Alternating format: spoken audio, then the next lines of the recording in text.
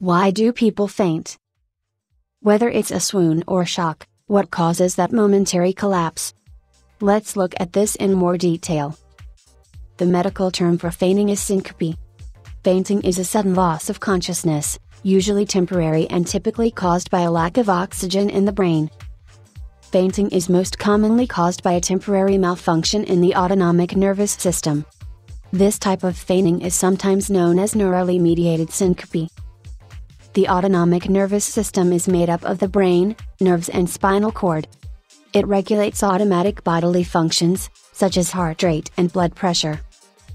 An external trigger, such as an unpleasant sight, heat or sudden pain, can temporarily cause the autonomic nervous system to stop working properly, resulting in a fall in blood pressure and fainting.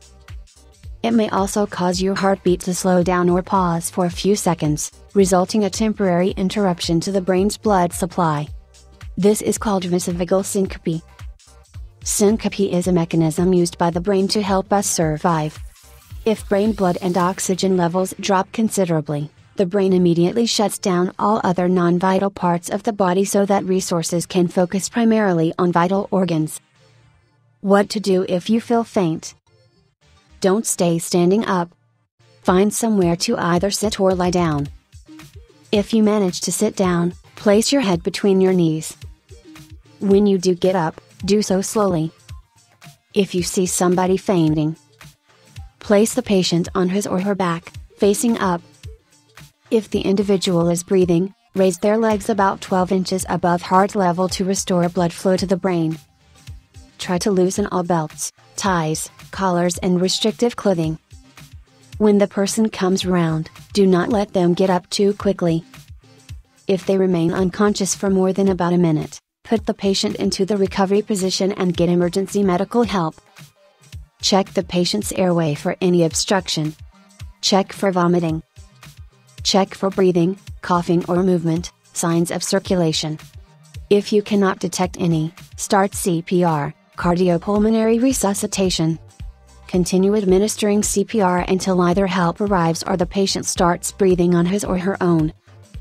If the individual was injured, and is bleeding after the fall, apply direct pressure to control the bleeding.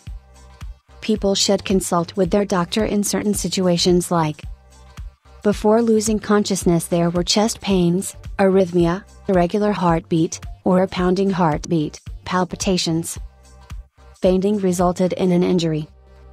If the fainting was preceded by fecal incontinence, or the fainting was preceded by urinary incontinence, or there is a history of heart disease, or in case if they are pregnant, or if they experience recurring episodes of syncope.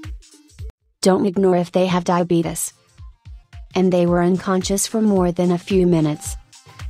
Hope you get an idea why people faint and what are the causes of fainting. Do share your thoughts on this.